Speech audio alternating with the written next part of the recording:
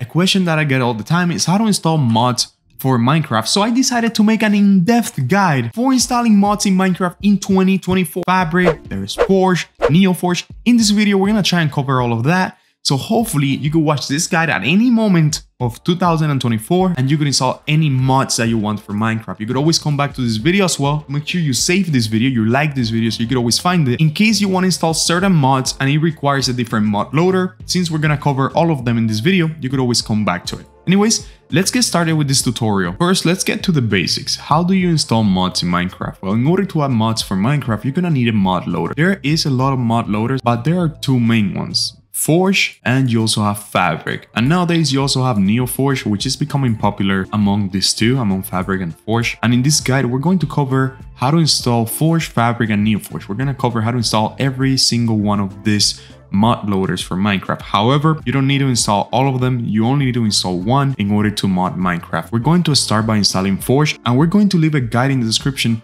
for every single mod loader, so you guys could just read through this at any moment of the year, and this guide will be completely updated for that moment of the year, so you make sure you get that most recent version of the mod loader installed. Anyways, let's go ahead and install Forge first. Click on the second link in the description, which is going to be our written guide on how to download and install Forge. It's also going to be labeled in case you struggle finding it. And once you're here in the guide, I want you to scroll down and click where it says download Forge here. It's in the first step, and that is going to redirect you to the Forge website. Now in here, as you can see, you have multiple Minecraft versions in the left. All you have to do is find that version that you want for your Minecraft game. As of right now, the most recent version of Minecraft is 1.24. So of course, we're going to download the 1.24. In order to do that, all you have to do is click on that one, on the versions in here. Obviously, if there's a newer Minecraft, you could download that one. Click where it says installer. That'll redirect you over here where you have to wait 5 seconds. And then after 5 seconds, a button labeled as skip is going to appear in the top right. Click on that button, and that will begin the download for Forge. Once you have the Forge file downloaded, you can go ahead and drag and drop it to your desktop. There we go. Now that the file is ready, we could drag and drop it into our desktop. And now we have Forge. And before we install Forge, I want to download a mod, right? I don't want to just install a mod loader and not have any mods. The way you're going to download mods, it's by using any official or recognized or safe mods website. There are a lot of them. One of the most famous one is CurseForge. You could always search through mods in CurseForge, and you also have Modrinse. You could search through mods in these two websites. All you have to do is look for them, and you'll be able to grab mods from here, okay? However, for this video, we're going to download the journey map, and we have a guide in the description on how to download and install the journey map. So yeah, that's the one we're gonna use for this video, but if you want a specific different mod, you could search for the websites that I previously mentioned. However, if you wanna follow along and download the same mod as me, just go ahead and click on that third link in the description, which is the journey map.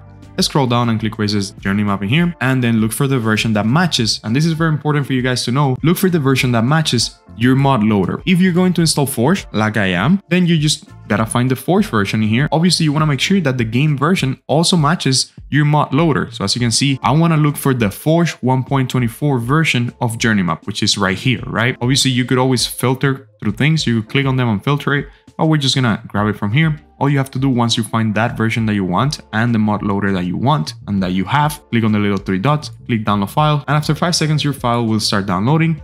And once you have that file, you can go ahead and drag and drop it to your desktop, just like we did with the Forge installer. And now that we have Forge, the installer, and we also have a journey map, we are kind of ready to begin installing things. Now, the first thing you want to do is launch Forge, right? The installer for Forge. However, you have to make sure that your Minecraft launcher is closed, and whatever version of Forge or Fabric or NeoForge you're installing, any mod loader you're installing, you have to make sure that you have played that version of the Minecraft game in vanilla. So since we're installing Forge 1.20.4, you have to make sure that you have played Minecraft 1.20.4 at least once on your computer. We do that in order to create an instance folder for the Forge mod loader to install to. Since I already have played Minecraft 1.20.4 once and my game is closed as well as the launcher, all you have to do now is double click the Forge installer, and that is going to open the Forge installer. If the Forge installer doesn't open whenever you click on it, that is probably because you don't have updated Java. I recently installed Windows 11 and I realized that Windows 11 doesn't come with Java 17, and you're going to need Java in order to open jar files. And these files, the mods and the mod loaders, are all jar files. You're always going to use a jar file to install a mod loader, so you have to make sure that you have Java installed. If you don't have Java 17 installed on your computer, I'm gonna leave a guide in the description on how to download and install Java 17. It's pretty simple. All you do do is download Java 17 from the website,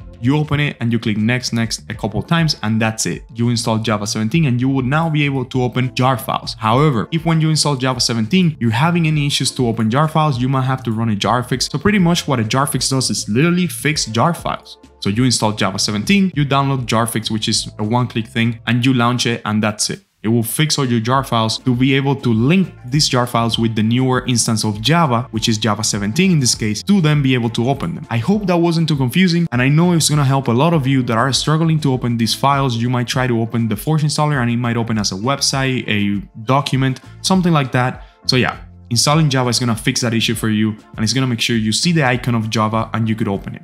Once you open the Forge installer, all you have to do to install it is click OK. Okay, by default, it should be where it needs to be, and just click OK for it to start installing. Now, while Forge is installing, I want to let you know about today's sponsor, Apex Hosting. If you need a Minecraft server, Apex Hosting is here for you. They offer you tons of advantages, but something that I personally love about Apex Hosting is that you could control the server console through your phone, either for your Java or your Bedrock server. You could be like at Walmart, you could be away from home, and you could kick people out of your server. You could change the settings of the server, whatever you want to do, you could do so through your phone. And also, if you use the first link in the description, you get 25% off. So I'm gonna leave that link there for you guys. If you want to go ahead and use Apex Hosting, that'll be great. Anyways, let's keep going with the tutorial. As we can see, Forge already installed. It's successfully installed. We could click on OK, and we could even delete the installer now, as well as this little text document that just appears when you install Forge.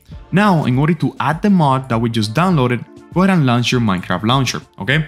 When you launch your Minecraft launcher, if you install Forge properly, and mine is opening on my other window, let's go ahead and drag it over here. Once you open your Minecraft launcher, if you install Forge properly, you should see it selected automatically in here. Obviously, mine is not selected automatically because I had already installed Forge in the past, but most of you will see Forge in here. If that's not the case for you, you could always head over to installations and make sure that modded is selected right here in the top right, because if modded is not selected, you won't see, as you can see, you won't see Forge, okay? Anyways, as we can see, we have Forge in here, we installed it, all good. Now, how do we add the mods? Well, we head over to installations and then we find Forge in here, we hover over it and we click on this little folder that appears right next to Forge. That is going to open a folder with a lot of files. And in this folder, we're looking for another folder called mods, M-O-D-S. However, there's a big chance that this mods folder won't be here for you. So I'm gonna go ahead and drag mine out. There's a big chance that you won't have this mods folder in here. What do? Simple. Right click, click new, click folder, and then just type mods, type mods, and you could create that mods folder yourself. Go ahead and open that folder, which now should be empty because you just created it, and drag and drop the journey map into there. The file that we downloaded earlier, the mod file, the journey map mod, or any mod that you downloaded. Remember, you could also download your own mods. Whatever mod you want, you could download. Once you have that mod here in the mod folder, and you're sure it's the right mod that is compatible with your mod loader, go ahead and close this folder, head back to your Minecraft launcher, and you can now play your Forge game, right? If you install the Forge one. However, if you want to do this with Fabric, the process is really similar, as well as doing it for NeoForge. And I'm going to show you how to install the Fabric mod loader in a second, because the Fabric one does vary a little bit. You might have to do an extra step, but everything else is going to be pretty similar to installing Forge, just like we did, right? So as you can see now, our Forge version of Minecraft is loading. We can see a different menu in here. We can see that extra things are being loaded, and that is because we're playing modded Minecraft now. Let's just wait for this to open. I want to open a world real quick and show you guys that we now have the map working, which is the mod that we installed, right? And as you can see, now that we're in the world, we have journey map open on the top right. If we press J, it's working, okay? So we now know that the mods are working. We know that the Forge loader is working. Obviously, if we launch Forge and we don't have any crashes while it's loading, then we know it's working, okay? And that is pretty much how to download and install Forge. And now you're ready to keep modding Minecraft and adding any mods that you want. However, when you install mods, downloading the mod through CurseForge or Modrinth, just read the description of the mod, because many other mods will have different requirements and they might need you to download extra files that you then are going to add to the mods folder like we added the mod, okay? You're not going to have to install anything extra. You're not going to have to install any mod loader or anything different, but you might have to download extra files. If you already have Forge and now you're happy with mods, well, that's it. You could click out of this video and you could go on with your day. But now I'm going to teach you how to install Fabric, because I don't want to make this guide only for Forge. Let's go ahead and close the game. And now, how do we install Fabric? Well, first of all, you want to click on that guide in the description that says Fabric. I don't really know what it is at this moment because I'm going to have so many links in the description. Just make sure that it says Fabric, okay? Just look for it. And then you're going to be here in our Fabric mod loader guide. Again, an in-depth guide. All you have to do is to scroll down and click on the download button that is going to be here. Probably this button. I might change it in the future because this looks kind of ugly, not going to lie. I made this at the beginning when I was starting out to make it obvious for you guys that you had to click here, but it kind of looks ugly now. Anyways, just go ahead and click on it. and that is going to redirect you to the Fabric download website. In here, you're going to click download universal jar, and then you're gonna get that file right away. In my case, it asks me where to save it, but for you guys, it's just going to download right away. You're gonna download that Fabric installer. And remember earlier that I said that if you wanted to install Fabric, you might need something extra. Well, that extra thing that you need is the Fabric API. Fabric API, what it's gonna do is that it's gonna make a bunch of mods, a majority of the mods, compatible with Fabric and not having your Fabric game crash. So go ahead and click on that link. It's gonna be right below the Fabric one in the description, right? Go ahead and click on that link, scroll down, click where it says download Fabric API here.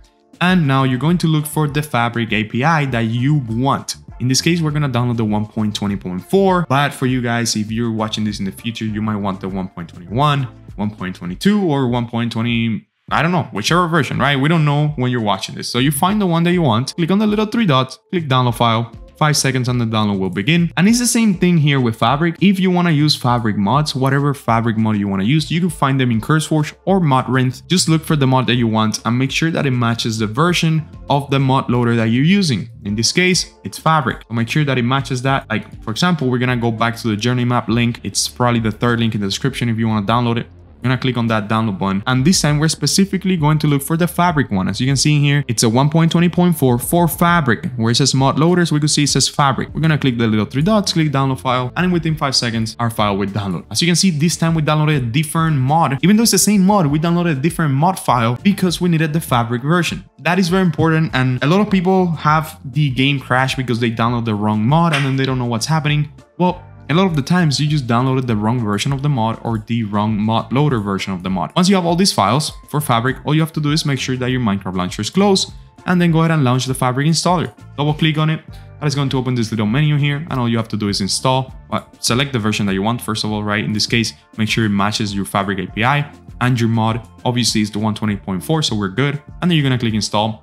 And within a couple seconds, Fabric is going to be installed. Click on OK. You could even delete the Fabric installer now. And now, how do we add these files into the mods folder? The same way we did it with Forge. Go ahead and open your Minecraft launcher. If you install Fabric properly, you should see Fabric selected automatically here in the bottom left, just like we had Forge earlier. In my case, it might not be selected because I had already installed Fabric in the past. But if this is the first time you're installing Fabric, then you're going to have it here selected automatically. If not, head over to installations and make sure that mod is selected. Once you're here in installations, find Fabric and click on the little folder that appears right next to the play button. That is going to open a folder with a lot of files, just like earlier. Look for that mods folder. We have it right here. And if you don't have it, again, I'm going to delete mine actually this time. If you don't have it, you could always right click, press new, click folder, and just type mods, type mods. Go ahead and open that folder up. And now drag and drop that Fabric API as well as the journey map file or whatever mod you decided to download besides the Fabric API. Close this folder, head back to your Minecraft launcher, click play next to Fabric, and that is going to launch your Fabric game.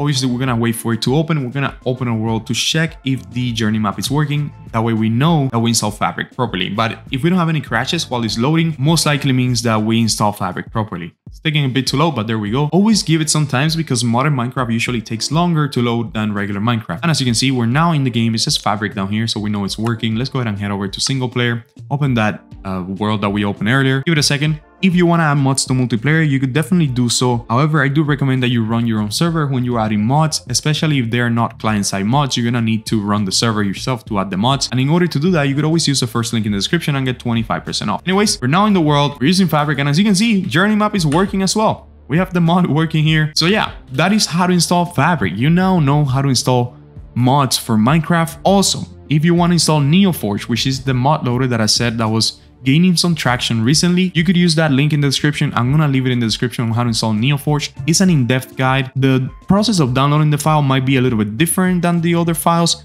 but installing it, it's the same exact way. You're gonna launch the installer, you're gonna install it, and then you're gonna find it in your launcher.